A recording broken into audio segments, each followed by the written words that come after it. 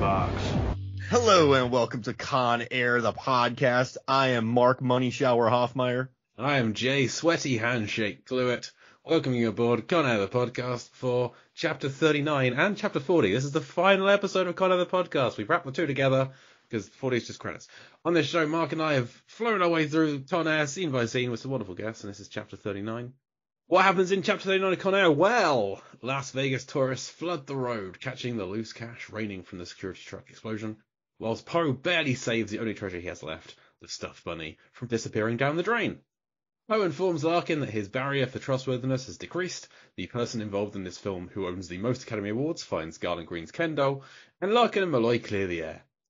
Poe finds Tricia, apologises for his appearance, and makes a frankly terrible first impression upon little Casey as he presents her with her birthday present. Meanwhile, Garland Green accepts the dice and a colourful cocktail as he prepares to roll at a craps table. So this is the final chapter. This is the culmination of the podcast. This is also the reunion chapter where our hero meets up with his wife for the first time in 8 years. So we figured, hey, we should have our wives on the show. They're not here right now. Because Megan's coming. Megan's coming. And when I suggested this to my wife, she gave me the biggest eye roll and just didn't even deign to say no. So instead, we have the equivalent of my podcasting wife. We're talking about Trisha Yearwood again, so it's only right to have him back on again. It's Nick Rehak. Rehak, welcome back to the show. Hey, it's me. Thank you so much for having me. And I have a very sad but kind of funny Trisha Yearwood story when it comes time to talk about Trisha Yearwood. Well, let's talk about it now then. What are you talking? Let's go.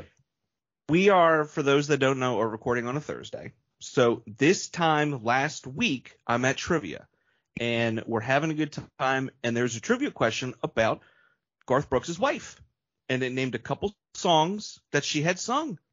And I locked in on How Do I Feel? I'm like, I know this one. I could not think of Trisha Yearwood's name to save my life. I couldn't do it, and we lost points, and I was embarrassed. I mean, I'm like, oh, I got this, and I wrote whoever Tim what's Reba his face McEntire. No, not Reba, Faith Hill. I'm like, oh, this is Faith Hill done. I'm like, no, wait a second. And then I started telling them the story. I'm like, if you guys listen to the podcast episode I'm on, and it was, family and friends, and they were like, don't do this right now. Don't be gross. And I'm like, well, in the episode, if you'd have listened, we went through the whole story and history, and I'm telling them all about the Leanne Rimes thing. I'm telling them about the Grammy situation. And I was wrong the whole time. Could not think of Trisha Yearwood to save my life. So I'm a little embarrassed, but I'm also, strong enough to admit that I have a terrible memory. Did you lose by that 1 point? No, we lost by a lot of points. Okay, that's okay then. That's fine. That's where the funny part comes in. Even if we got it right, it would not have helped. Sometimes I'd rather just get blown out of the water in a competition because I don't want to lose by 6. Like I just want to lose by like 7,000. It's like, Mark, there's only for 13 questions and you have negative 4,300 points. Like that's how you do it. Yeah. That's how you lose. Yeah. I love going down in flames if I'm going to lose. You're just so good at it. Yeah, exactly. I'm a winner at losing. Number one, it'd be a number 2. People like listening to it. You said that when I play Lamperty, which is a show that Jay hosts, that it's stressful because Jay will stop me sometimes from betting everything. Okay, that's because I thought you were definitely going to get the answer right and win up. Just give no one else a chance to come back. Basically. All they had to do was get the answer right at the end and me get it wrong. Right. Because I bet also, everything. You playing is stressful because most people I've found will like pick a category and work down that category, then on to the next category, work down that one. You just take a scattershot approach, like up there, down here, over there. And it's just so much more scrolling to do. That's what I thought most people played. But the most recent episode, we had 3 complete newbies on, and that's how they all played. Yeah. That's how they all did it. So Yes. it was. If I hadn't had you on before, I wouldn't have been able to cope. But amazing. you were my practice for that chaos. You're welcome. I have a question for you too. When we meet in person eventually, and we shake hands, which one of us is going to be John Cusack and which one of us is going to be Nicolas Cage? So which one's not going to move? At 42 seconds of this, Nick Cage turns his back completely. Like, so they're both looking at each other. And then Nick Cage turns completely sideways to show off his oily back to shake Cusack's hand, while Cusack just lifts one hand in the scene. Like, Cusack doesn't move, and Nick Cage does. But like it's kind of like he turns his back to the audience. Which one of us, like, how do you shake hands? I mean, with my right hand, I usually just go for the old righty. No, I mean, typically it's one of those of just, hey man, I've dialed back my handshaking. I've turned it in. I'm more of a fist bump guy right now. I don't know what it is, but I'm just more of like there you go. But usually with a handshake, I'm too concerned because when I go in for the handshake, I do a lot of the hand and then a follow up. So it's like the two-hander going. Oh, I've done that a you lot, do the and I'm two-hander? like, yeah, and I'll again, not ashamed to admit it, embarrassed by it, but I go in for a two-hander sometimes, and there's a time and a place, and I'm never at that time or place with someone for a two-hander. You know what you should do? Grab someone's hand and then take your other palm and just put it on their cheek. Ooh.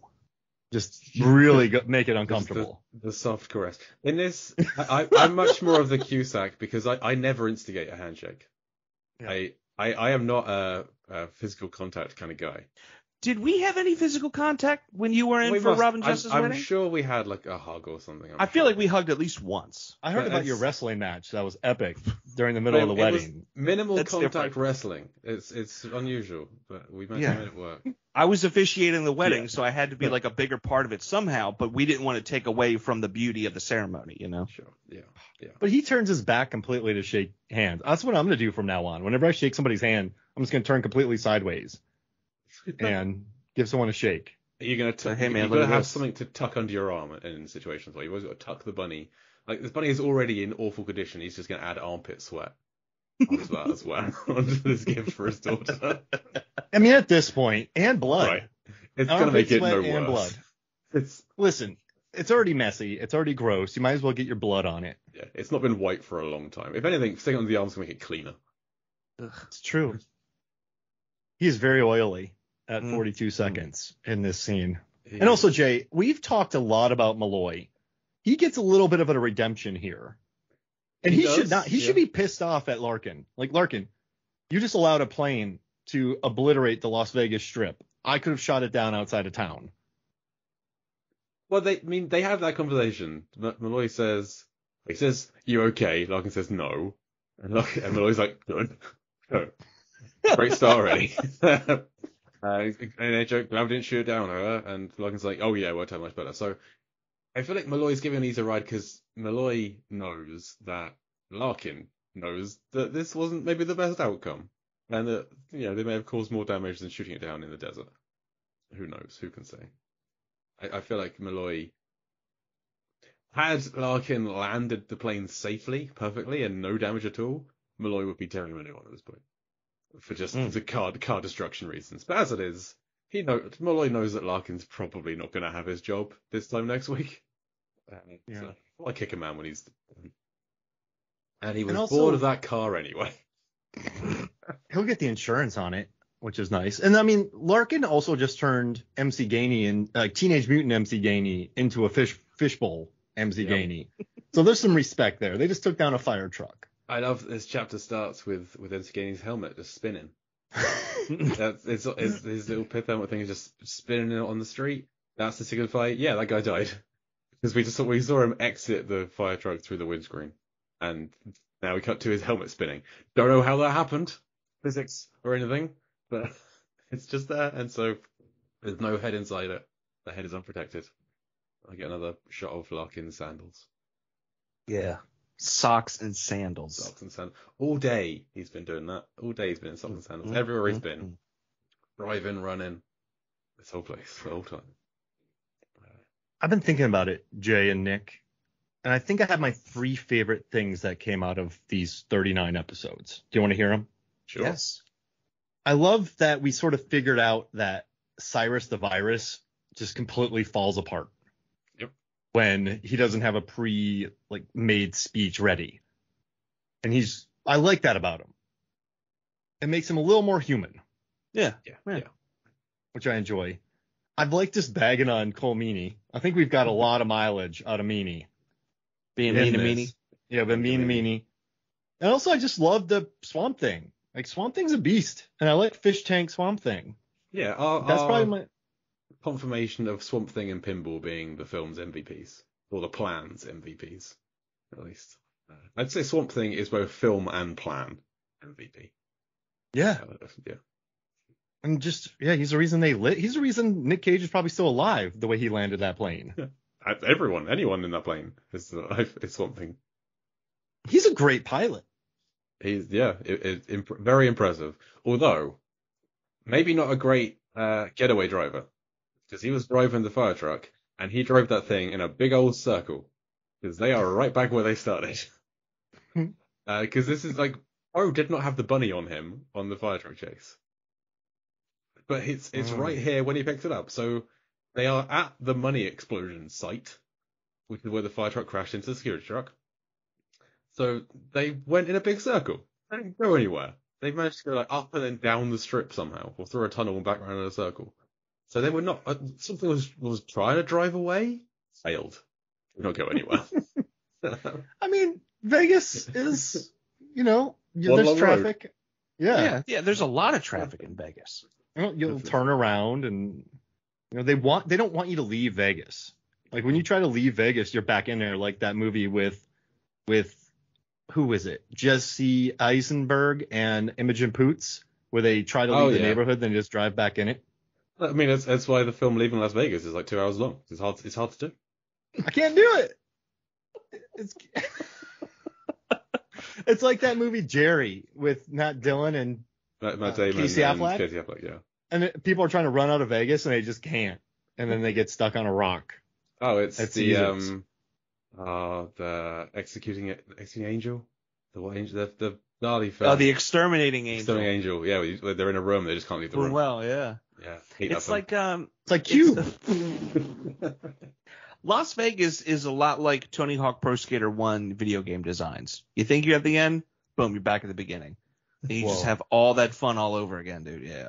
And you have quarters in your hand for some reason. Yeah. You're like, hey, I've left the mall and now I'm back in the mall parking lot. How is this? Okay. Well, there's an O over there. Go get it. I got down the hill. How am I back up the hill? What's going on with this jam? I like Cube, but Vegas. Yeah, or Identity, when they're leaving the... So many films are just a location you can't get out of. 1408. Cusack's been stuck in a lot of hotels. Yeah, there we go. And he's probably going to be staying at a hotel in Vegas tonight after this, and he'll never leave. 2012 is him escaping things over and over. That'd be funny. Like 2012, but it's just him escaping Las Vegas for 2 hours, and he doesn't. Yeah, not mad. He's no Kurt Russell. Kurt Russell could get out of Las Vegas. Oh yeah. Escape from LV. Escape from Sin City. It'd be a 5-minute short film. He just walks in, walks right through. They would not be able to call it Escape from LV in this country because there's a big insurance company called LV in the UK. Calling it Escape from LV, they have to rename that here. It'd be like Escape from Vegas. A lot of people there's like the head office is in my town. A lot of people here who'd like to escape from LV, and they cannot. It owns them. One of my favorite memories of Deep Blue Sea 2, Nick, is when we asked you if the name Slater Trent or Trent Slater is better. So I'm gonna the kid that just transferred over from Cool Kid High School. Yeah, straight as well. Yeah. I'm gonna read you 5 character names. Okay. And I want you to tell me which ones work better backwards. Okay. Okay. Ben Green Paul. Garland. Green Garland. No, it's Garland Green. Okay. Hey man. Jones, I'm Garland Dog Diamond Green. Nathan. What about Jones, Dog Diamond Nathan? Or Diamond Dog Nathan Jones. Yeah. Okay. Let's do Odell Baby-O. Ooh, Odell Baby-O. That's a nice one. I like that one. Odell Baby-O. Baby-O Odell? Oh, I don't like that. Baby-O Odell? No, I think it's good the way it is. Because if you try to mix it up, it just becomes... No. You don't like Odell Baby-O? I like Odell Baby-O. That's better. That's a punch-up. Okay. Now, what about 23 Johnny? I mean, what do you need to change on that? No, so it's Johnny 23. That's his name. But would you rather have it be 23 Johnny? Yeah, 23 Johnny all day. I mean, that 23 just sounds Johnny like... sounds like a good time. It sounds like you're at the dentist and you've got his number. So, no, 23 Johnny, come through. Operator, 23 Johnny, please. I just right away. And last but not least, let's go with Grissom Virus the Cyrus. Wait, Grissom the Cyrus Virus. That sounds like a villain in like a kid's game. I mean, to keep the format, it would be like Grissom the Vrissom Cyrus. The Grissom? Grissom the Vrissom. What's wrong? I had the Vrissoms all weekend, dude. Oh, Don't know. And then there's I can't Poe do this. Cameron. I can't. I'm too old to be doing this anymore. All this And then Vrissoms. there's Poe Cameron or Cameron Poe. Poe Cameron. Parker Cameron? Pinball? Poe Cameron. Parker Pinball? Bishop Ooh. Sally Guard. Oh, yeah. Can't Dance Sally? I like that one. I like that Dance one a lot. Sally Can't? That's like a who dog. Wait, run dog that's a run. that's Go a dog Yoda go. That's a sentence. Dance. Sally can't. There's a comma. Hey man, dance. Sally can't. One of those rare names with a comma in it. Yeah. Yeah. So Jay, what's been your favorite part about going through this show?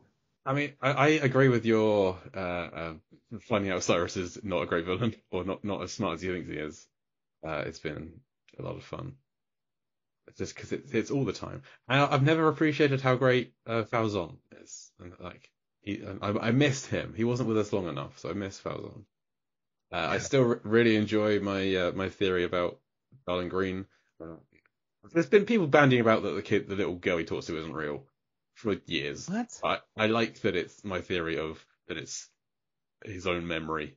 He's gone back into the first kill that he ever did, and this time he doesn't kill her, and now it's fine that he's out, because he's out in this chapter. At the end of this chapter, he's out. It's fine. It's fine. He's reformed. He's not a killer anymore. He didn't kill the little girl this time, so it's all fine. He's gonna probably lose a lot of money in Vegas. He found a handful of chips somewhere on the floor in all of the ruckus, and he's just gonna start gambling, and it's all gonna be fine. He's not gonna eat the lady that's next to him later that night. It's not gonna happen. It's all gonna be fine. You don't know. It's gonna be fine, Nick. Is it though? It's gonna be fine. You sure about that? It's a happy ending. What would happen if some guys came up to Trisha at the end of this movie and were like, "Hey, girl," Yeah. and then they just started messing with her, and then Cameron gets involved and kills one of them? It's that guy again. Yeah. I mean, it would be. I bet he would do one of those like, you again. Oh yeah, it's Billy Joe's Hey man, two I thought I buddies. told you. Maybe Cameron is a killer. He doesn't want to come home. He's just he really is just trying to find any excuse. Just he starts a fight with someone. Oh man, I was just out. Now I got to go back in. Just when I thought it was out. Well, Pull him me and back. Baby O, Hey man. he and Baby O will be hanging out, so that's good. Eating snowballs. Yeah. So the guy who picks up the Ken doll, I mentioned in the introduction that he is the person in this film who has the most Oscars. Do you know who that guy is? That picks up the Kendo? Yeah, the guy who picks up Garland Green's Ken doll. He says, "This is a weird thing to be on a plane full of hard asses." Is he a producer? He is. Hold on. Ryan- Hold on. Same as I don't Brian. know. Brian Hayes Curry. So he's an actor who was in Biodome, Dinosaur 3, Primal Species, Beverly Hills Ninja, Armageddon, Stuck on You. But he also wrote and produced Green Book. What? He wrote it alongside Nick Vallelonga, and he produced it alongside Peter Farrelly. So this guy has 2 Oscars for writing and producing. Best Picture and Best Screenplay winner, Green Book. Yeah, Wow. well, what's more important, winning those Oscars or sharing a scene with John Cusack's dad? There we go. That's a great question. Winning those Oscars. Probably yes. I don't know how to answer that. Because I feel like if you look at John Cusack's dad in that, I feel like it's almost like, oh, it's Mark Rylance. It's not Mark Rylance. I was Nice to talking to meet you, Megan. though. Yeah, Yeah, it does look like Mark Rylance. very much so. Especially when you pause it right at the 50-second mark and he's looking at him with those eyes, like those piercing, just stones of eyes. I'm like, it's not Mark Rylance. I like that what you said, looking at with those eyes, and I paused it with blinking. We almost had 2 Oscar winners in the frame. Almost. Yeah, there's. I mean, I haven't checked everyone in the cast, how many Oscars they've won, because there's a lot of credits in this film. But Nick the one Cage that went won an through, Oscar. Cage has an Oscar. Malkovich nominated twice. Malkovich has never won? Malkovich never won. Buscemi's never won. Buscemi's never That's been nominated. crime. Yeah, I don't That's think any of crime. the other actors have any. Jeez Louise. Other Nick than Cage should have 2 because he was so good in Pig. Yeah, should have won Pig. Because I loved him in Next. Hey Nick, do me a favor. Last week we were talking about a couple weeks ago we were talking about Julianne Moore's hat in the movie Next. Can you Google that and just tell me what you think about it? Right now. Yeah, you'll like it. Oh God, I hit the So, table. Jay- Sorry if it makes a bump noise. If you're in Vegas and there's a gigantic explosion of cash, are you gonna steal the bills? Yes. Yeah. I mean, I'd like to think I'm better than that, but There's just lying around on the floor. Yeah. There's pristine dollars everywhere. So you would you kind of get all kind of crazy like people would in the States during Black Friday to like wrestle a TV away from someone else, or would you be tasteful about it? I'm not going to start destroying property or like fighting people for it. I'm just going to collect like the guys that are jumping up in the air. They're already going for it. I'm more going to like stick to the ground, gather, and collect. And if people start getting aggressive and violent, we're going to go. We're just going to head out. I think it's the boring safe answer, but that's what. Well, saying that, that's what I like to think I would do. But also, I'm quite impressionable. So like if people start, I like that. I do get carried away sometimes. I was at an auction once where I ended up buying a vacation because no one was there to stop me. But hey, that's when I learned I love skiing. So yeah, I was as soon as I like placed the bid and it won, I just had that knot in my stomach like I was watching Uncut Gems, and it was just didn't go away until after that vacation. So I feel like I could just get swept up along with it, and I don't think I would stop before getting violent, but also I feel like if I see people looting, I might just join in. I don't want to do that. No, I don't want to do that. You could get away with several grand easy. Your trip Yeah. would be paid for. I would lose it immediately though, because I didn't like whenever you go to a place and you're like, let's say you win a grand, you're like, I'm spending this because you didn't come with it. That's my philosophy. So that 3 grand would be gone in an instant. Yeah, Oof. if you break even, it feels like it's kind of fair. Yeah. That's fine. Nick, did you find the hat? So here's what I'm wondering. What's the question regarding the hat? What's your opinion? I don't understand it. It's like there's a basketball hat on. Are they all wearing basketball hats? It's the FBI. And then there's a group shot where like there's a bunch of them and they all have the same hat. And it's like, well, why do you have this hat? What is the purpose of this hat? This hat that clearly just says LA on it. Like there's no, even everybody around her has the same hat. And it's like, why? You would just have a standard, like, assumedly dark blue with white and or yellow lettering. And it says FBI on it. It's a terrible hat. Yeah, Terrible it's hat. not great. And I got That's Megan what here, we're everybody, by the way. Nick, Hey. Yeah. We're talking about Julianne Moore's hat in the movie Next. Oh, okay. And Mark It's is wearing a relevant, it's hat, relevant. and I have my hat as well, but I'm currently not wearing it because of how my headphones set. I don't. So I Hey, bought man.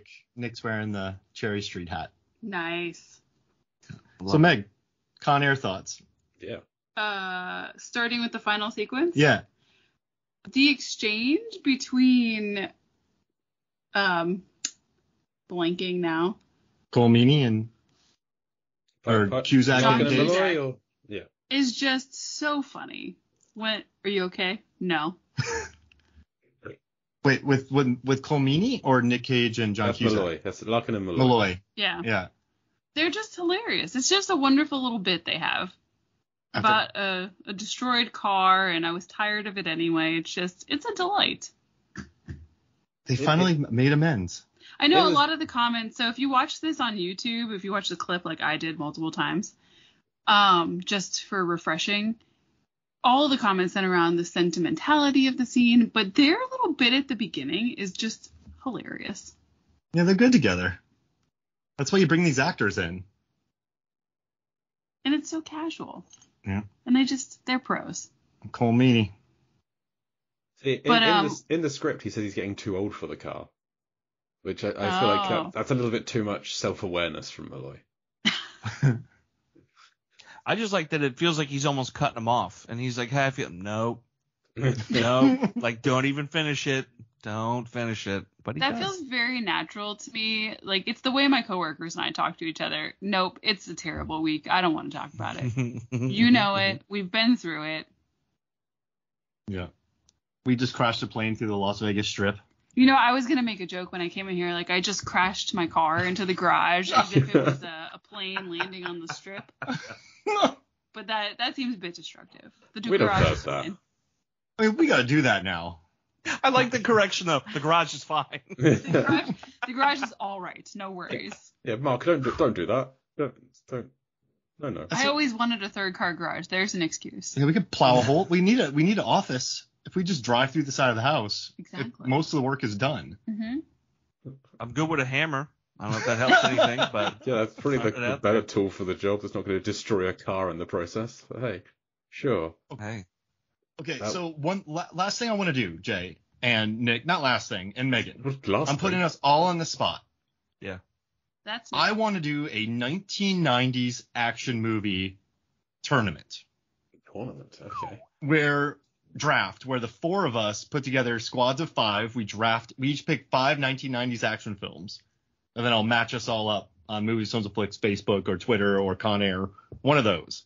But since we're talking about one of the most popular 90s action films that probably is one of the most gift memed action films, let's put together want to do that? Yeah. I feel like we have no choice, but yeah, sure. Yeah, Jay, if you just said no. All right. You would have added some spice. Okay, I have a number. We're ending this one- podcast. We're not recording any more episodes. I'll go last, but I have a number between 1 and 250 in my head. Megan, what guess a number? Between 1 and 250? Yeah. 249. Okay. Jay? 249 and a half. Nick? 69. So we're going to go Nick, Megan, Jay, Mark. What I wanted. You got it, bro. 69. What up, dude? When the Wilson brothers get together, we got a bro down. Okay, that's from the pre-show recording. Nick had to cut that out. No, you don't. Isn't that a whole bit in the Suicide Squad? 69?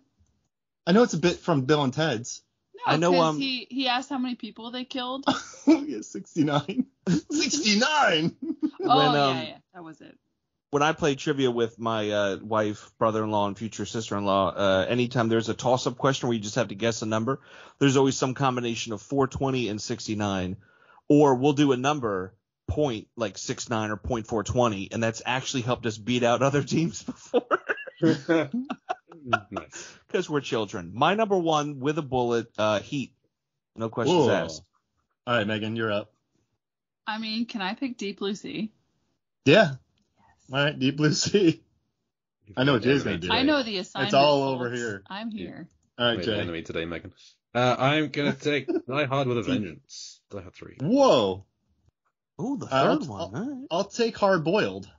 Oh, Yeah. rude. All right. Nick, you're back. Under Siege. Whoa. Megan. Mission Impossible. Ooh. Ooh.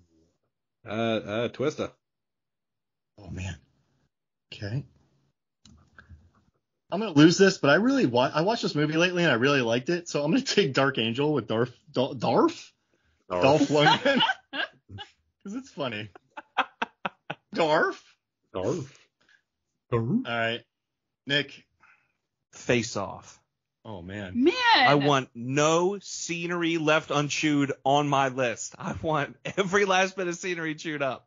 You got Tommy Lee Jones playing a harmonica. Yes. You have Nick Cage acting his face off. Well, gosh. Yeah. Oh, my. I didn't even mean to do that. Sure. Acting his All right, face. Meg, what do you got? Nailed it.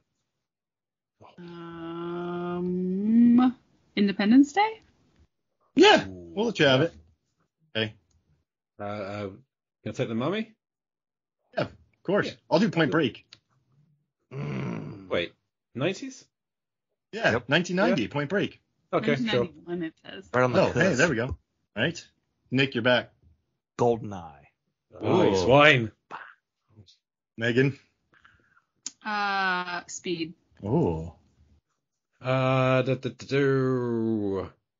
Speed's a good pick. Men in Black? Would that count as action? Or is that more sci-fi comedy? Whatever. Who cares? All right, Men in Black. I think it's sci-fi comedy. Let's see. All right, let me pick. I mean, there's one like super cheat code one in here. Yeah, it's I'm gonna try to. Oh yeah. Oh gosh. No, you know what? I'm gonna lose. I love The 13th Warrior. I'm taking that. I love that movie. What a movie. All right, Nick. All right. This is the final fifth pick, right? Mm-hmm. It's the first fifth, but also the final fifth. Yeah. For me. I'm between three films. I'm between Cliffhanger and Hard Rain, but I'm really going to go curveball on this, and I'm going to say Lost World Jurassic Park. Whoa. Nice. Good puddle action. All right, Jay. Oh, Megan. Oh, Megan. Megan, come on. I was all primed. Skip over your Starship wife. Troopers. Oh, Starship Troopers. That's such a good one. Jay? My final pick. It's my last pick. It's my last action pick, so I'm going to take Last Action Hero. Okay. Wow. Well played. And I gotta have me some Rennie, so I'm taking Cliffhanger. Sure. We left out T2. I'm very proud of us. It's not a good movie. Yeah, I'm not a big fan. Yes. I don't understand. It's not a good movie. It's got You great have- First effects. one, we got it, and the other one, sorry, I'm interrupting. Go ahead. Oh, no. No, I love we're all it. I agreeing. love the take. It's awesome. Heat, Under Siege, Face Off, Goldeneye, Lost World, Jurassic Park, Megan, Deep Blue Sea, Mission Impossible, Independence Day, Speed, Starship Troopers, Jay, Die Hard with a Vengeance, Twister, Mummy, Men in Black, Last Action Hero, Mark, Hard Boiled, Dark Angel, Point Break, 13th Warrior, Cliffhanger. I would have taken Boom. Daylight, but no one would have Solid. voted for Daylight. I mean, I lost it with Dark Angel, Yeah. but Dolph Lundgren lands the greatest spin kick. That movie is very interesting. Everyone listening, there's a movie out there called like Come in Peace or Dark Angel, and I apologize if you heard it. I'm not trying to Mark-splain, but it's about Dolph Lundgren battling intergalactic drug dealers Mm-hmm. who are secreting serotonin from humans, so no, endorphins. they can endorphins are one of I don't those to go back to their Endocrine? planet. Yeah, all those to go, Boilermakers, so they can go back to their planet and sell it for like 1 millionth time what they're going. And so you have a drug dealer who's killing people, another drug dealer who's trying to stop him. You have Dolph Lundgren who's trying to stop them, and it's just a beautiful. It was written by David Koepp. Very sassy Ben. Yeah, Ben, and he gets eaten. David Koepp wrote it, who gets eaten in Lost World Jurassic Park, and so yeah, it's a very fun movie. Right. I love If the listener wants to hear more about that film, they should probably listen to Not Coming Lambcast, because it's currently winning the Movie of the Month poll. We're like 3 or 4 days away from that poll ending, so I can't say for definite. And by the time this episode comes out, I will have edited this out if it's not right anymore. But Mark, you're currently winning. Oh man. Mark, would that movie make for a great double feature with Repo Man? Yes, it would, because they're just both a good time. They're fun Mm-hmm. and they're different, and they're do it. Watch them both. Repo Man. Listen to that episode, and then listen to Dark Angel. There's a scene. I'll try not to swear, Jay, but Dolph Lundgren goes, "What?" He's like, these a-holes from space are. He calls them a-holes. Yeah, he calls the aliens from space a-holes. He's like, these stupid a-hole aliens are chasing us, like drug dealing a-hole aliens. You came in peace, now you leave in pieces. That's what he says to the alien before he kills him. I like that line. They're like, these two guys go, it's a bad joke, but these two guys go into the strip club and Dolph goes, I do my best thinking here. And then the guy's like, all the blood is leaving my brain. It's so 90s, but it's wonderful. Hey, man. Hey, say, Country Wes Anderson. We had an eventful pre-show recording today. So we've talked about the Larkin-Malloy conversation and the Poe Larkin handshake. But I want to have a quick second to talk about the Poe Larkin chat, where hey Larkin, there's now 3 men I trust. Larkin's reply of, is one of them me? Or am I one of them? Who else would it be? Why does this point need to be hammered home? Yeah, that's what, like, he gave you that. You don't Am I ask one of them? that question. No, it's Falzon. And we've already bonded for the 20 minutes on the plane we had together. Sally Can't Dance and I become buds. Like, I feel like Cusack is incapable of not saying that. Yeah. Like Cusack's not a guy where you look at him, then he does like a thumbs up Finger or like a guns. little finger gun. He does not one finger finger gunning gun you. at you. Like you say something really cool, and then he'll be like, "Yeah, man, that was totally great. Like that was good. Like, is it me?" He just wrecked it. I don't think he's capable of finishing something cool. Yeah. He's just not a cool guy. Yeah. No. John Cusack's a decent guy. Okay. Well, like no, I'm just saying like him, like his characters. Like his character's never done something that's. I've Oh, never no, seen for him do sure. anything cool on screen. No. Like he's just. I mean, he'd kick you in the head. That's kind of cool. And also, Sure. everybody listening, Megan, if we're ever in Alabama at an oyster bar and you beat up some people, Okay. I'll wait for you when you're in prison. Just want to let you know. Don't Thank plead you. guilty. That's nice. Don't plead guilty. It doesn't work out well. So we The can have a nice nice thing is- reunion scene with our daughter. Yeah. I'll have her write you letters while you're doing pull-ups. You can use the letters as bookmarks when you're reading Infinite Jest. I'll keep a bunny for her. Maybe get a haircut in prison before the flight. Just a suggestion. I just send Megan books, Infinite Jest, every month, as opposed to like magazines. Since we're touching on this, did we talk about the song at all? Yeah. What do you Yep. did you listen Yeah, to go this a lot? I was a big fan of country, living in South Florida, of all weird places to be into country, but there's a very subset of the area. And both songs were popular on the radio. And I remember it being such a weird thing, because you guys know that both Trisha Yearwood and Leanne Rimes sang the song, and it was popular. Oh, yeah. Mhm. It's a It was whole very thing. odd. Which one do you like? I don't know. I mean, I think I'm used to probably both. I don't know. Do you like the maturity of Trisha Yearwood's or the youthful vigor of Leanne Rimes? That sounds creepy. Mark, She's say right. it again, but try blinking. The blink when you say it. Or do you like the youthful vigor of Leanne Oh, there's Rimes? so much sweat. Well, when she started, she was known for yodeling in her singing. Really? Yeah, she had a yodel. If you look it up, she had a yodel in her voice. So this was kind of a departure for her. It was a real big ballad. This is when she dropped the yodel? I don't know. It's when she dropped it, but Her that and was sort Jewel. of where she started out with. Jewel yodeled a lot. Who would you rather listen to, Jewel or Leanne Rimes? I don't know. Maybe Jewel. I kind of want to hear Jewel's version of Can't Fight the Moonlight now from Coyote Ugly. I mean, if I had to listen to any country, it's going to be 90s and 80s country. Yeah. None of that modern. It's where No it's new, at. no new country. No country pop. No. Nick, Before he cheats. when I hear pop country nowadays, I kind of want to just crawl into a hole. Do you get that reaction or no? I just don't want to be around it.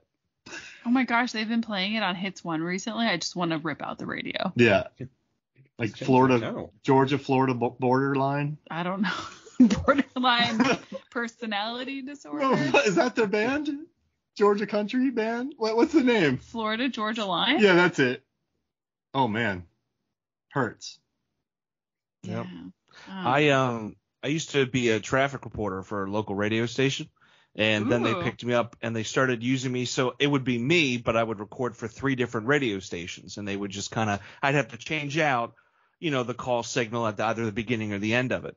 And one of them, it was interesting. I was actually on AM radio for a little bit, and I was doing traffic on a conservative talk radio station during Sean Hannity's show, which is like weird because I didn't know the guy. It was just for the local outlet. So the signal, we would just catch it and kind of swap stuff around. So it was never like, hey, Nick, what's going on in Baltimore? I'm like, well, Sean, we're doing this, that, and the other. It was just kind of tucked in. But I didn't realize that his intro theme for the show is This Is How We Roll. And I'm like, okay, like that's different. Good for you, Sean. But then I heard it every single day for 4 straight years. And I'm like, I hate Florida Georgia Line. Like I will never listen to their music ever. Ever. Oof. Ever. I don't even know that song. Can you sing it? No. I mean, I How it can, rolls. but I'm not going to do You sing it right now, private concert. it. Nope. He's done it before. I have an entire episode of him singing Limp Bizkit's Mm-hmm. hot dog flavored starfish water Yep. Acoustic. Mm-hmm. Mm-hmm. And I was using Walter as a tom drum. So every time I bite him, he'd be like, and it would kind of give it that like weird new metal and U with the umalt metal kind of vibe to it. Listeners, Are we all Walter's going to his cat. harmonize How Do I Live? No. I would do it. That would be Not very against difficult over Skype. How would it be difficult over Skype? What do you mean? What do you mean? La, la, la, la, la. La, la, la. See, we almost had it. If he'd have kept Good. going, someone starts, and then the other one just starts filing in to hear it. I love how everyone who's not editing this is saying, yes, let's do it. You are... Jay just said no so fast. Because I love it's it. singing over Skype. No. It's not going to work. I think it Trust me, sounds I've great. tried before. Megan, what's your favorite Nick Cage movie? Ooh. I mean, I really enjoy the Unbearable Weight of Massive Talent. Yeah. He's a delight. Mm-hmm. Him and That's Pedro like are a this. lot of fun. That's the Nick Cage movie, I'd say. That's like the Nick Cageist Nick Cage movie. Yeah, he's so meta Cage. But he's not over the top. No. It's a tough balancing act that he does in that. It is, which makes it very delightful. It's sort of like watching Barb and Star, because I'm always going to plug this movie. And they just get the tone so right that you're not annoyed or you're in on the joke, but it's still very earnest.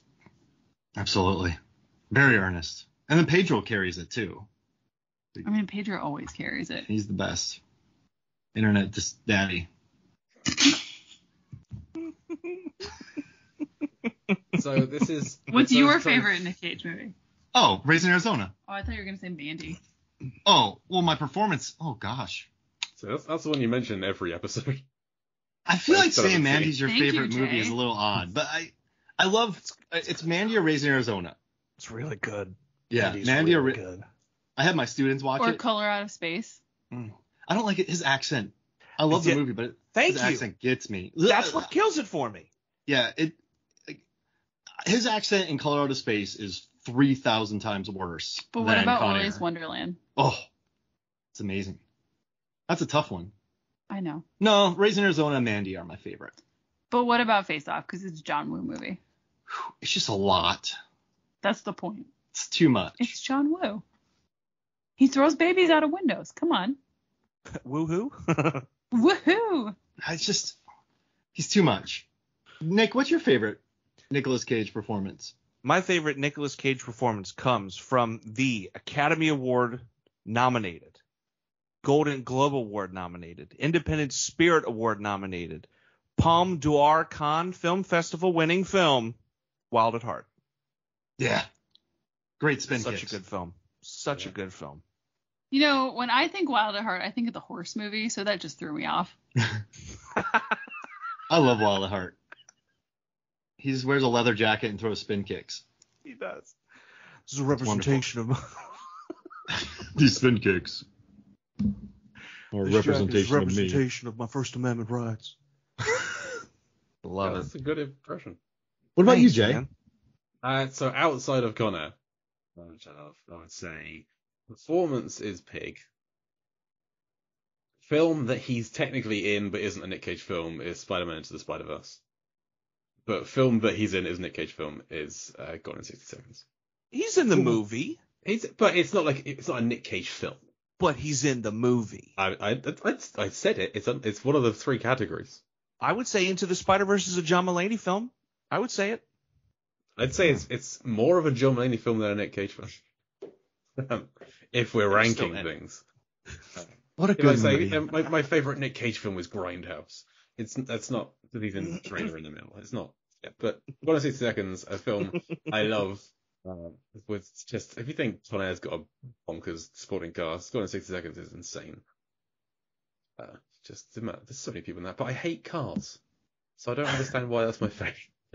I love that he fights Christopher Eccleston, and Christopher Eccleston plays the carpenter, He loves wood. He just loves wood. He really and then he loves wood. breaks a chair to annoy him. Yeah. It's like in Men in Black when Will Smith's like, oh, is that your auntie? I guess that must meet your uncle. That's like his equivalent to breaking a chair. He got it 6 seconds, yeah. And he's a little tired, a little wired, and I think I deserve a little appreciation. Is a great quote of his. So this is Crowe's first time meeting Casey. It's his first meeting Chloe. She's terrified. Understandable. Let's talk about this little meeting a little bit. 'Cause it's all they've wanted this whole film. This is the goal. So I feel like we should at least mention it on this podcast episode. I think Andrew Albright does a pretty good job of being terrified of this monster that presented to her. Sweaty, bloody. He has an armpit bunny with He's got him. to stink. He's got to absolutely reek. Yeah. Having Mallory now, that breaks my heart. Mm-hmm. That's the first time seeing her. I like that they pan in on her face when they're doing the hug, and she just sort of looks like she's accepting it, but Yeah, it still looks like a bit much. he's not the dad she was hoping for, but she's gonna hug him anyway. So, I mean, they've written many letters. But she's never. Oh yeah, because she never saw him in prison. yeah, she has had a picture of him. But this is going to be tainting every memory she's got. Is like, this was the guy writing to me? He stinks. Ugh, I think that'd be pretty awesome. bleeding. The first time, like, if it's flipped, like if first time I meet my mom, it's Sarah Connor from T2, just shredded and covered in blood and like all that. And I'm like, well, this would be fun. That's kind of Aw, badass. way Yeah. to reframe it. Yeah, Yeah. like, oh hey, my mom's kind of a badass. She just saved the world from an apocalypse. Mom? Like John Connor saves the world, but like Hank Connor just. Hey, man. Hey y'all, my brother's gonna save the world, and I'm not even jealous. I'm not Go like get that him, brother. Hank. Yeah, I'm like that brother that's like, oh, my brother's gonna save the world, so I'm all jealous. I'm like, Better not put your hands on me. Brother Hank's going to come through and just beat you up. I got John's back. You mess with John, you mess with me. You mess with me, you mess with me, because John won't get my back. Because he's got to save the world. So why would he help me? Also, he tweaked his ankle the other day, Yeah. so I'm trying to let him rest it. That's the first time I've ever said that. I'm kind of bummed about it. It's making me So- rethink my entire relationship with my brother. I mean, we love each other. Don't get me wrong, we're brothers and all, but now that I really think about it, I ran out of gas the other day. He wouldn't even come bring me fuel. then he was telling me about this new coffee he found. I'm like, yeah, it's nice and all, but that's not going to help me get to where I got to go. Hey, John, how about you bring me some gas? Nah. I got to save the world. I can't. I can't clear the table or wash the dishes. My I hate mom. John. But- What if he cuts his Wow, hand? that turned quickly. What if he cuts his hand while doing dishes and he just falls apart? You just talked yourself from being a supportive brother into I don't like that guy. Listen, I'm a big fan in art of character development and Uh-huh. like, so I mean, I think this is a good story to tell. Thank you for saying that with a straight face. Because there's always the hateful brother who becomes the good brother. I want a really loving brother who's like, wait, my brother's kind of a jerk, but then was saving the world. Like, that's an interesting thing. But also, you just met your mom. Yeah. Okay, just making sure I'm And my keeping brother. up. Yeah. Oh, and your I've brother. lost track of this technology. So T3 adoption. of the machines? Day adoption day. Adoption. Yeah, because they're so cold-hearted towards each other because of that distance, that separation. That's where they're loving brother, and he becomes just cold and dead behind the eyes. That's the real machine. Machine is the loss of love in the family. There you Yeah. go. The real villain is the humans, not the robots. Exactly. I mean, robots yeah. are more humany. Yeah. Let's try a different word there. They have Humane? more emotion. There you go. They're more humane, and they have more emotion than what the humans do. Especially Yeah. now, ChatGPT. I'm sure they're just like, yeah, I got all kind of feelings. The real I feel like villains you were the just- humans we met along the way. Summarize the plot of the new Pinocchio. Yeah. Or the new Flight of the Conchords. When the robots movie where they kill the humans. Oh, that's the song, Yeah. right? Yeah.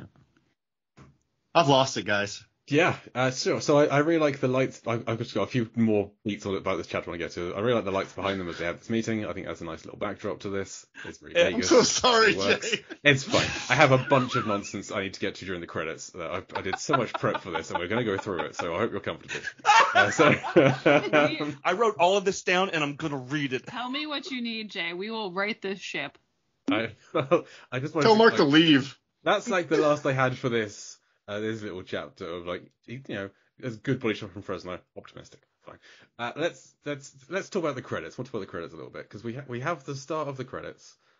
Is in that wonderful thing that everyone loves is shots from the film with the actors and they're laughing, they're smiling, and having a good time. I like that the work was put in to try and find scenes where all the characters were smiling because not all these characters are happy-go-lucky folks.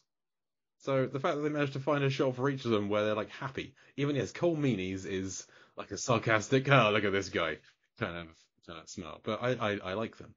I have a problem with the order of the credits. I have a problem. Every film that I see is the order credits. So the order of the credits: Cole Meany, Michael T. Williamson, Nick Chinland, Renoli, John Malkovich, Ving Rhames, Dave Chappelle, Rachel Ticotin, Steve Easton, Steve Buscemi, Danny Trejo, MC Gainey, Andrew Albright, Monica Potter, Nicolas Cage. This list is garbage. This order is just dreadful. I can see no sense as to what this order is. It's probably going to be agents and contracts and all that nonsense, but it makes no sense in terms of order that we see them, alphabetical, prominence in the film. There's no logic to it whatsoever other than ending with Cage. Other than that, it's a crapshoot. I don't get it at all. I feel like that's what you expect from the beginning of a movie nowadays. They sort of flash names in order of importance. But now we've gone to a much more auditable way where they say in order of appearance or in alphabetical order. This is madness here. There's no Sounds logic. like it. So, and then we get. I think it should be Andrew Albright, Steve Easton, Renoli, Dave Chappelle, Nick Chinland, Dave Chappelle twice, Rachel Ticotin, Danny Trejo, MC Gainey, Steve Buscemi, Michael T. Williamson, Cole Meany, Ving Rhames, Monica Potter, John Malkovich, John Cusack, Nick Cage. That's what I think the order should be. There's a reverse order of importance. No offense to Andrew Albright, she doesn't do a great deal in the film. She's great in this scene, but that's But when we get to the rest of the acting credits, we have a little special breakout featuring Brendan Kelly as Conrad. This has got to be some agent contract nonsense because Brendan Kelly as Conrad, that should not have it. He should not have his own credit above the likes of the actors who played Francisco, Sims, Debbie the Little Girl, Ginny. Conrad should be down with Viking, Blade, and the guards. As far as I'm concerned, he's missing from a bunch of scenes. He's the only con we don't know what happened to him. He's not arrested. He's not killed. He's just missing. Maybe that's why they do it. It's like kind of a reminder of like, hey, did we solve this thread? I guarantee most. And then you're left like, wait a second. He's never named in the film. Like no one says, "Oh, that's Conrad," to him at any point. So, people are going to get to that's an agent thing. People are going to get to the credits and go like, "Brendan Kelly is Conrad. The hell is that? I haven't got a picture to identify this guy as." That's just made me furious. Yeah. But I have a question. Where's the bunny in the credits? Not there. Uncredited. Yeah. Not even on IMDb does the bunny have a credit. Wow. Yeah. Mm-hmm. Talk about erasure. I think you're right about agents because Aaron Neuwirth, I'm a big fan of Marlon Wayans, but he had almost top billing for Air. And Aaron Neuwirth was like, his agent worked out something magical for him to get top billing on this movie. So, yeah, they definitely, also Dazed and Confused. The guy who was with Mila Jovovich, he got a huge booking in that movie. Then they ended up cutting his role a lot. But he got still heavily promoted for it because of the agents. So, yeah, I think this is one of those situations. Yeah, it's just made me so mad. And yeah, sorry, my mouse froze and I was like, all my notes, I can't get to my notes. J.J. Abrams did an uncredited dialogue polish on this film. That was something I did not know until I looked on IMDb. Pretty cool. But yeah, I have a bunch of little things I wanted to get to because this is our final episode. Or does anyone else have anything to talk about the credits before we get into my nonsense? No, get into it, Jay. Right. Okay. Nick, do you have a question or are you doing a? No, okay. I'm getting to it, dude. Right. I'm excited for you. Sure. Okay. First up, we're finishing talking about a film. Mark, what happens if we finish talking about a film? You do a bunch of the data? Yeah, I need to tell you, how is this film similar to Deep Blue Sea? Yes. Ooh. So if you only listen to us on Kind of the Podcast, you're really missing out. Deep Blue Sea, the podcast, is where it's at, where we did this for Deep Blue Sea, the trilogy. Nick's been there a bunch of times, going there a bunch of times in the future. Megan's been there a bunch of times. She'll be there in the future as well. Yay! So we've done all the Deep Blue Sea trilogy. We're now looking at Deep Blue Sea adjacent I made the films. logos too. You did, and they're fantastic. And at the end of every film, I do a little comparison of how is this film like Deep Blue Sea. Quite a short list this time. Con Air, not a very Deep Blue Sea adjacent film, it turns out. But here we go. Main hero spent time in prison. Not enough people on board to deal with the situation when everything goes wrong. Prisoners have a carefully planned escape plan. Because Deep Blue Sea is an escape prison game. Cast members sing a song in the film. Dancing on transport. It features a Sopranos cast member. Steve Buscemi audited her. Also, they appear together in Romance and Cigarettes. But if I started doing films that one person for this, one person for that appeared in, we'd be here all day. A building explodes. A plane is destroyed. Bad guy is killed by throwing an implement associated with smoking. Light a shark in Deep Blue Sea and a cigarette in this thing or something. An old guy talks about peeing. There's a destroyed swimming pool. And after Cyrus dies, his leg twitches, which happens to Michael Rappaport. You see. But I did have one other area where there are similarities. So there are 667 people credited for Deep Blue Sea, 759 for Con Air. How many people do you think these two films have in common? Ooh, Well, we know 69. we know the prop department. We know the costumer. So I'm going to say 8. Nick? Are we talking people or departments? People. People, 69 people. Megan?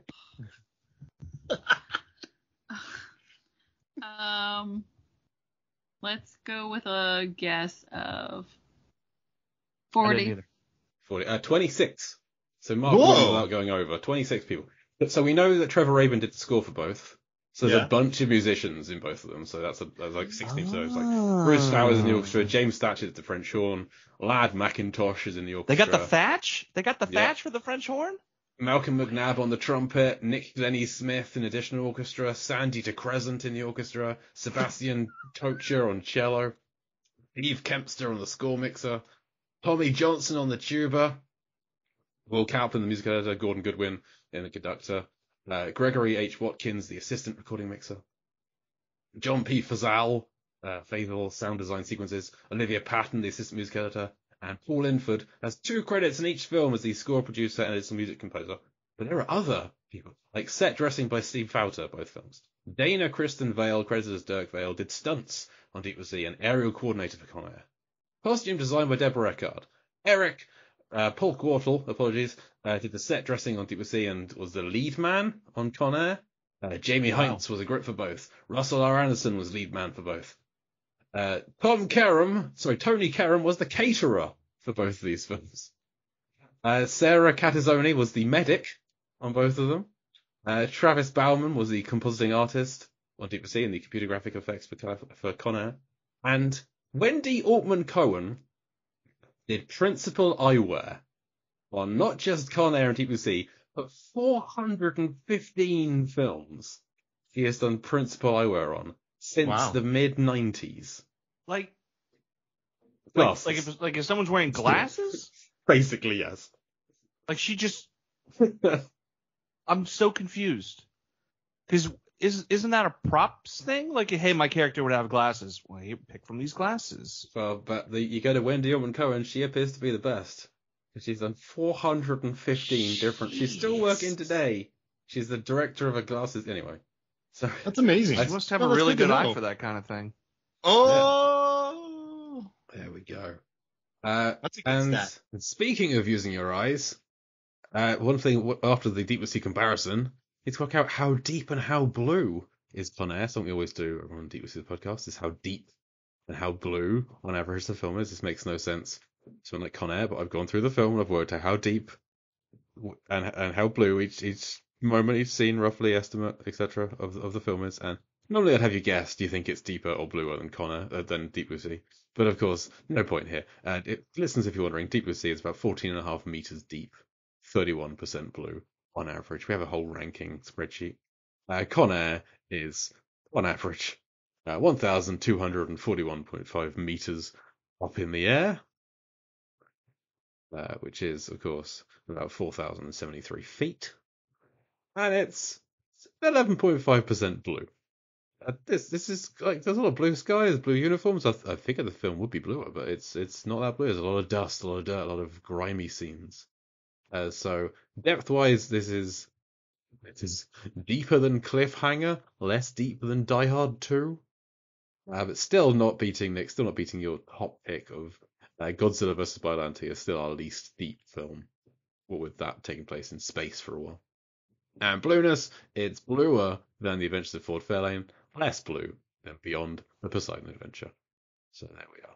And just a couple of things I've been keeping track of as we go through the film. I kept a kill count. Just if listeners were wondering how many people die during Con Air, there are some various YouTube channels that give a kill count. I disagree with all of them, it turns out. So I had a total kill of probably 40 people. Some of them are unconfirmed.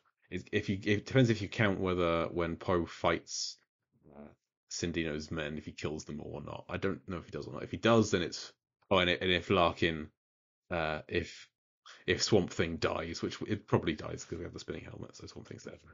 So yeah, if Sindino's gunmen are all killed, then it's 40. If they're not killed, 37.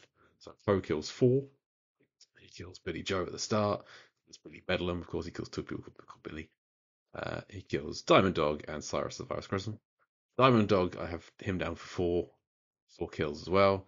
Guard Chambers during the takeover, and 3 soldiers during the skirmish at Lerner Airfield.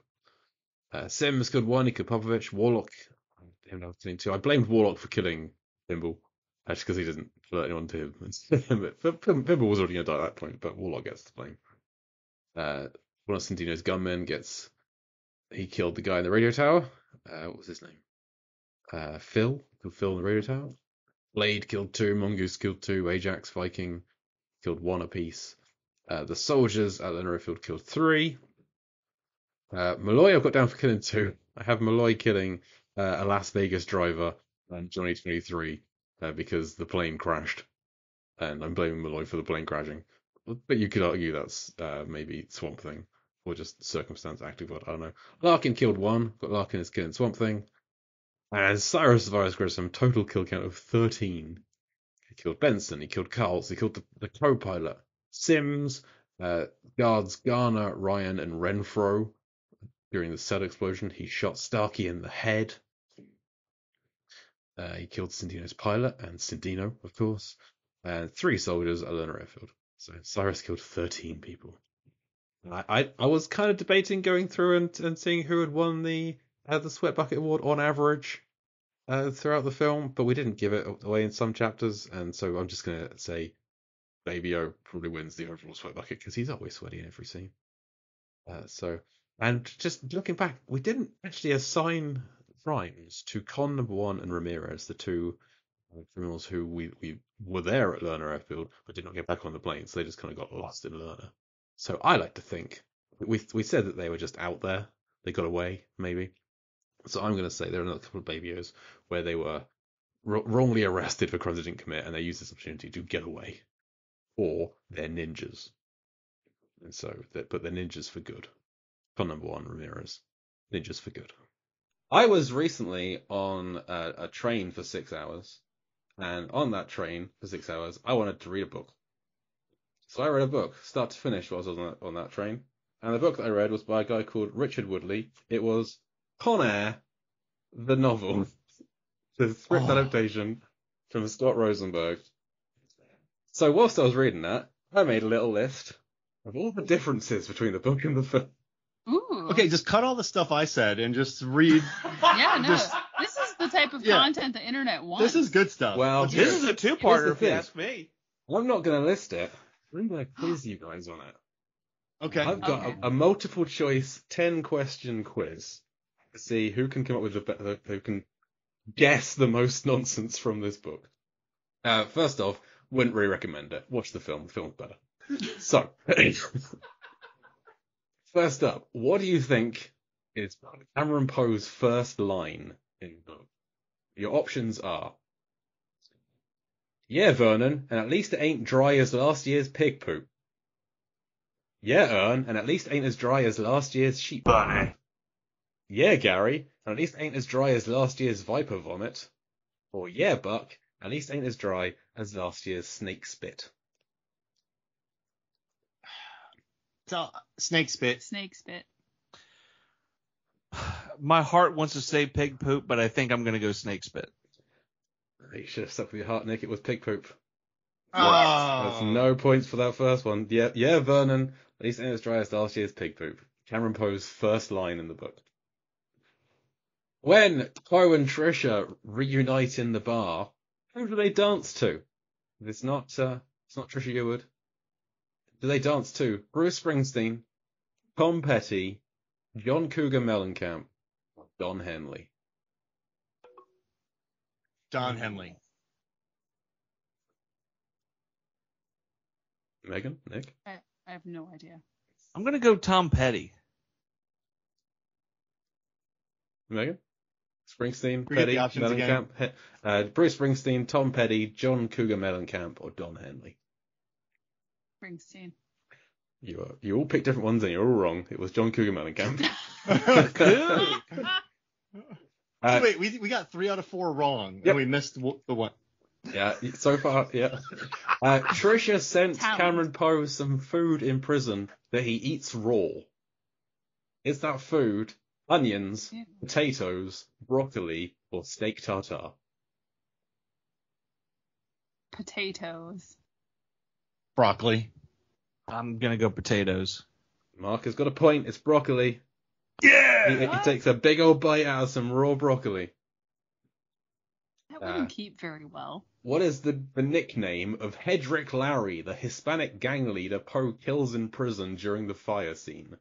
Is his nickname Giant Carp, Mighty Marlin, Great Grouper, or Big Mouth Billy Bass?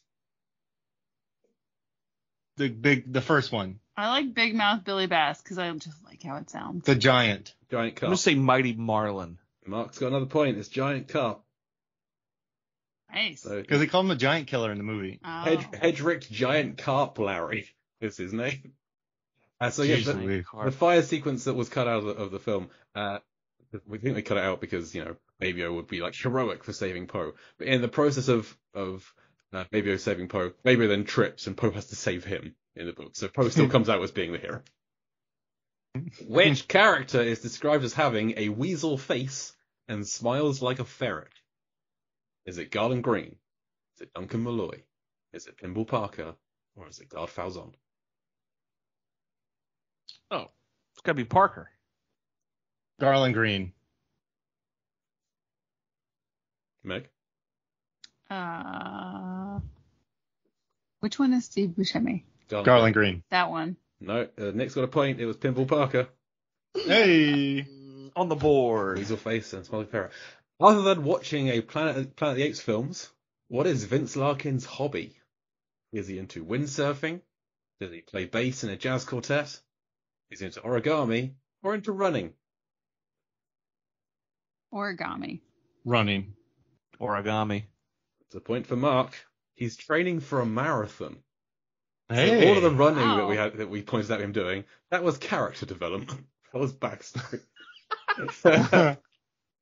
Whose death Oh. is described as their head exploding like a dropped melon?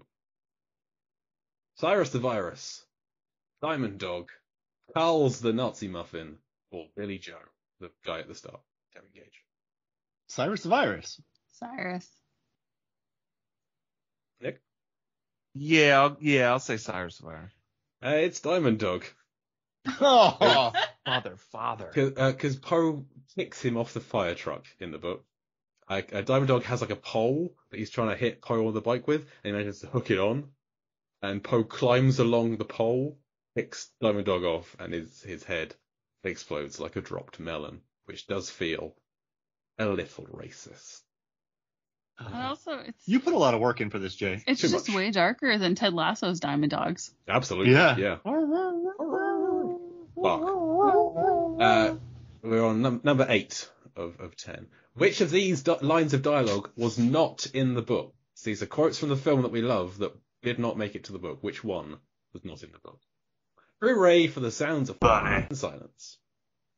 There's 2 men I trust. One of them's me, the other's not you. I'm going to save the day. or Sayonara? Sayonara. Yeah, sayonara. I'm gonna save the day. Trick question. They were all cut. Everyone gets a point. Oh! None of these classic lines were in the book. So everyone gets a point. Next question. Which of these characters was not in the book? The old timer under the truck. That's his credit. Old timer under the truck. The little girl.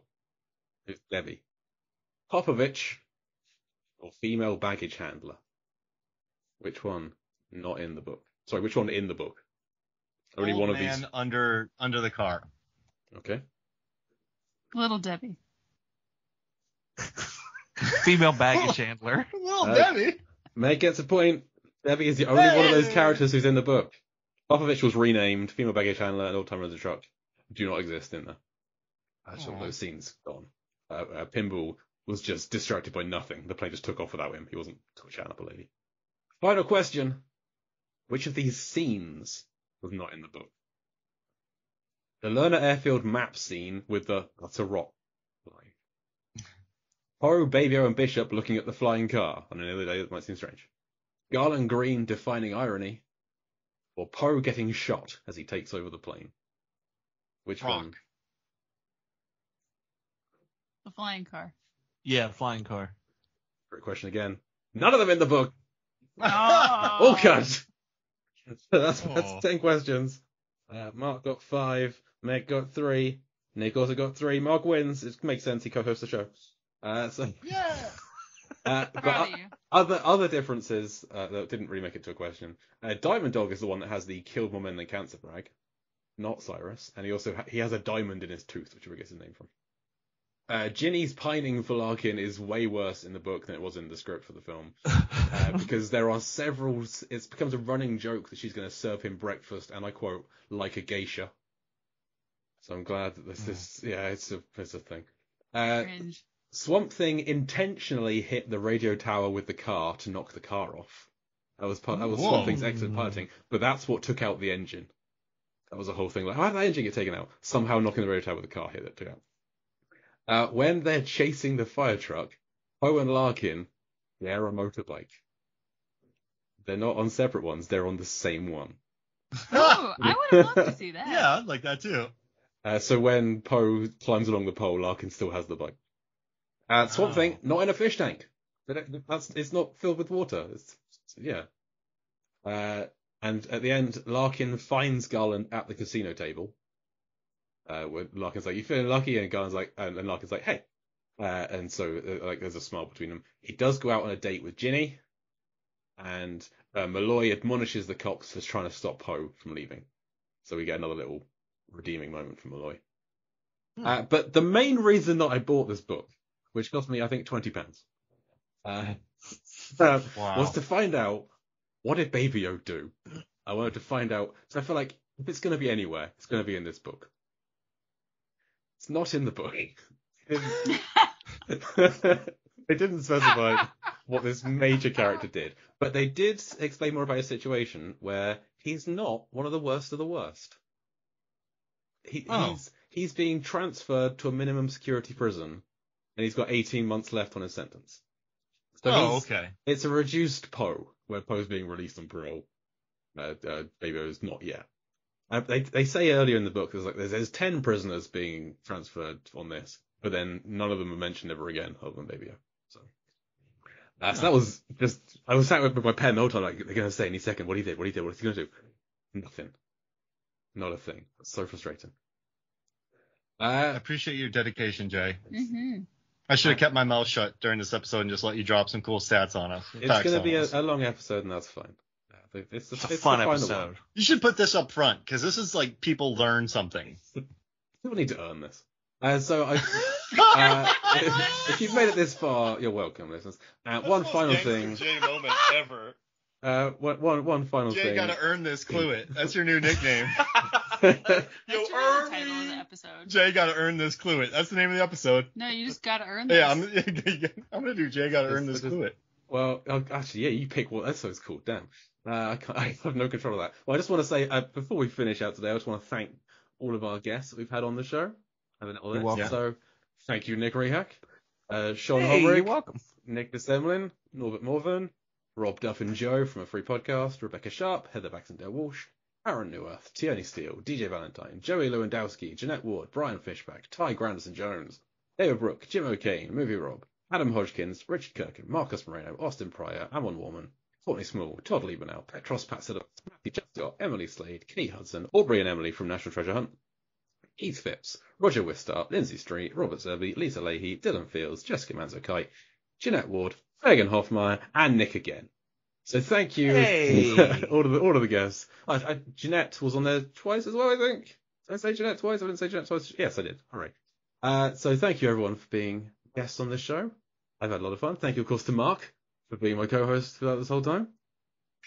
Jay, you're the rock of this show, man. I appreciate it. You put the work in. I really thank you for allowing me to be a maniac for 39 episodes. Anyone who has listened listens for you. I just edit it, so that's fine.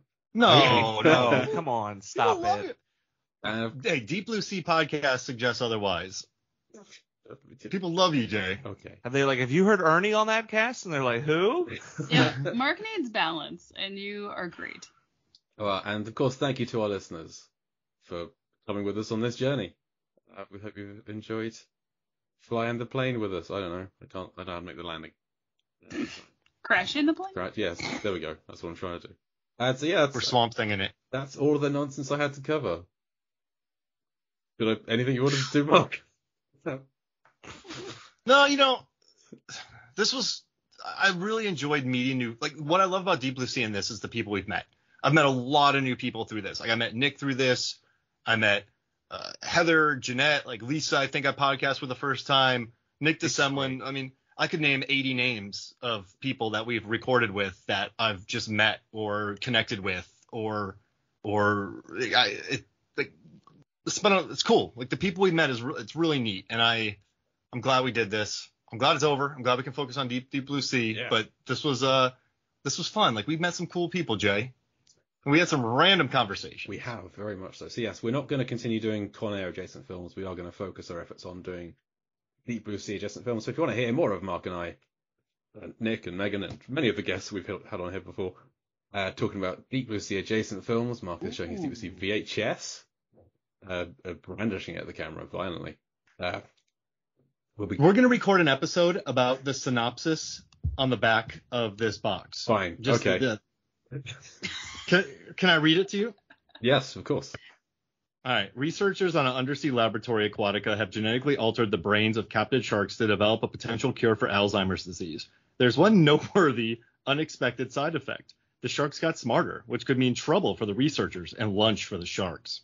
You can swim, but you can't hide when a tropical storm floods Aquatica, plunging Samuel Jackson, Saffron Burrows, Thomas Jane, LL Cool J, and more, and a deft ensemble cast into a harrowing battle of wits against sleek, killing, and thinking machines who top out at 8,000 angry pounds.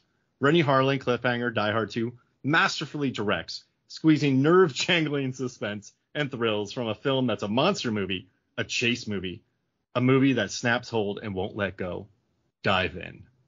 I think we can get That's a lot. 5 episodes out of that. What's the back of it look like? It's got to be very teeny tiny print. It folds out. Can we get 5 episodes? I'll do 5 episodes about the back of this box. Okay. You could easily. Well, Nick's on for at least one of them, apparently. I'll just sit in the background of the other episodes. That's so funny. What do you think? What do you think, Nick? I love it. That's great. Oh yeah, it's funny because it's a joke. Yeah. So look out for that over on. There's bonus footage. Yeah, there is. What? More bonus than we haven't covered here? Fresh meat? Look at I don't know. It's what it says. my Deep Blue Sea. Look at that bonus footage. Oh, the making of. Yeah. VHS. That's okay. I think so. Yeah. Listen out for that episode soon over on Deep Blue Sea the podcast, and Nick's going to be on soon to talk about the Pirates of the Caribbean films. We've recorded the first one already. I am. Yeah, we're having a fun time. I hear it's a loose one. It is very much so. It is a real loose cannon. Heavy seas. And so that's gonna do it for coverage of Con Air. Megan, do you have anything you want to plug? I just listened to a delightful audiobook called Killers of a Certain Age. Highly recommend.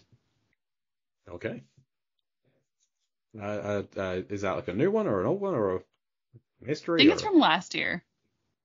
Okay, I'll keep an eye on Killers of a Certain Age. Nick, plugs. So I just had one originally, but then we kept talking about a couple things, and it reminded me of something else. So it's just going to be a real quick 3-plugger. Sure. I've been on recent episodes of Exploding Helicopter Podcast. We've talked about the film Swamp Thing, and we talked about the film Under Siege, which I drafted in my 90s action film. I was recently on Movie Rob's Minute by Minute podcast about Die Hard 2, so you can find me there, episodes 61 through 65.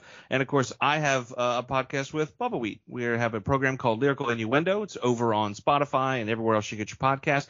We take a look at songs throughout the history of music, and we decide if they're about sex, drugs, or good old rock and roll. Recently, we talked about Weapons of Choice, Barbie Girl, and Head Games, all by different artists, not by the same people. So feel free to give those episodes a listen and share with us a song that you want us to dive into. I want to hear Aqua's Weapon of Choice. That would be really obnoxious because her voice is very high pitch. I'm not sure what the third song you said was. It was like Fatboy Slim's Barbie Girl. Now I want to hear that would be the same thing. Roughly. Nice. Mark, plugs. I'm a bit depressed because Nick joined me to talk about Manhunter and Repo Man as well on the Movies, Films, and Flicks podcast. I was leaving that for you. I was leaving that for you. Tears streaming down my face. I was leaving that for you. Manhunter right is one of my favorite. Look. I don't listen to all of appearances I've been on shows, but I've re-listened to, and again, just a lot of gross admittances here. I've listened to the Con Air podcast episode I was on a lot. No other episodes. What do you mean? You've only listened to that first one. No other ones. This isn't something I know. This is something I know.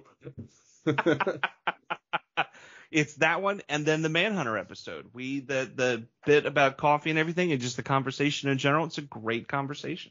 And people are listening to most of it, which is pretty great because you can tell your stats on Apple Podcasts and Spotify how much people actually listen to your episodes. Mm-hmm. And there's a good retention for Manhunter. Well, Mark listens to the one about the desert island movies a lot because I have to hear it on the speaker on the computer. And you're very funny, Nick. So. Oh, thank you. I appreciate that. Most narcissistic podcast ever. Great. We only listen My name to starts ourselves. with letter N for a reason. Like, I don't know what else to tell you. And, like Mark starts with M as in full of myself. Mm-hmm. Does that work? Masochist? No. Yeah, that's it. A masochist. I'm a masochist. That's why I re-listen. I'm not even sure what would start with J in terms of the kists. Okay, well, Deep Blue Sea, the podcast where you can listen to me and Mark talk about Deep Blue Sea adjacent films, and Nick and I have already plugged it. Go back and listen to a bunch of more episodes that Nick is on or Nick wasn't on. Listen to something he's never heard before. Do that. And Lampardy, over on the Lamcast, I do that sometimes. My first film on my site. So, Con Air is done. We finished it. If they didn't make Con Air 2, then maybe we'll cover Con Air 2, but probably not. We hope you've enjoyed this ride with us. And that'll do it for not just Chapter 39, but for Con Air, the podcast in general. Thank you once again to our guests this week, Nick Rehak, Megan Hoffmeyer, and the numerous cats who've been on screen over the course of the show. For this episode, I've been Jake Lewis. And I'm Mark Hoffmeyer. Go and listen to Deep Blue Sea, the podcast, or the money gets it. Sigh.